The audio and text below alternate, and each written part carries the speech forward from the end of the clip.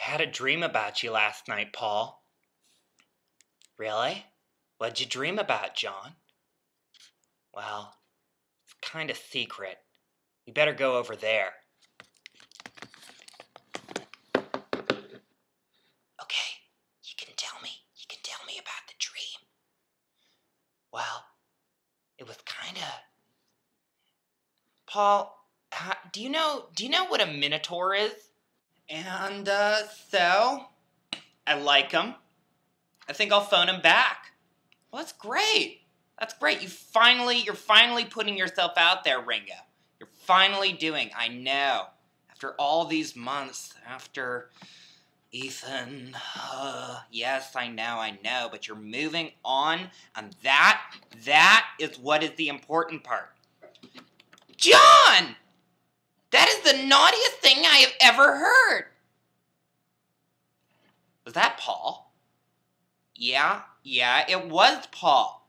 I think we should investigate. All right. I didn't mean anything by it. It just seemed like a passing thing, you know? Ugh. Oh, I totally regret telling you. Yeah. Hey, what are you Mary's bloody about? Well, John had the craziest dream. Don't tell them. Why did you tell me if you didn't want them to know? It's just stupid. So, John has this dream about me where he is fucking a minotaur. And as you know, a minotaur is half man, half bull or cow or whatever. The top half is the cow.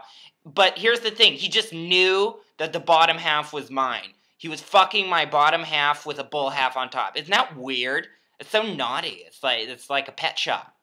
You have no idea what you've done, Paul. You have unleashed the great symptom of Takarakuka. It is the evil satanic prophecy in which one fucks a minotaur. No one is safe. Babies will rape and eat each other. You shall die. Die. Die. Die.